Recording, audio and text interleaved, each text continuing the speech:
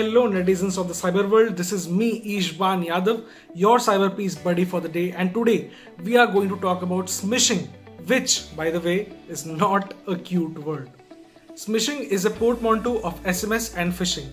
It's a form of phishing which, as you know, is one of the most commonly used cyber attack methods. In case you are still not aware of what phishing is, check out the link given in the description below.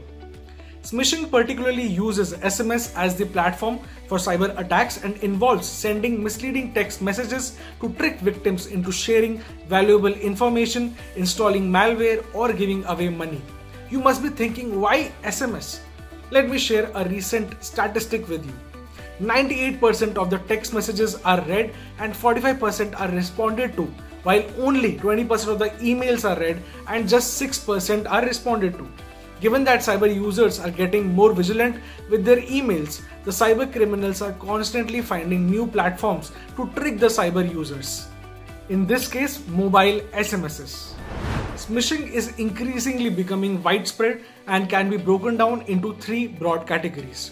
Stealing credentials. Smishers may trick you into providing your username and password or other similar crucial information that they can use to log into one of your accounts.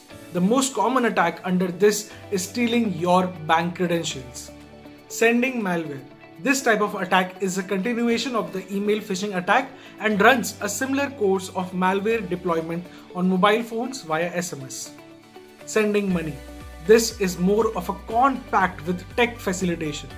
These schemes play on a victim's desperation or greed, or even their generous behavior towards charities. So, how do you save yourself from becoming a victim of smishing?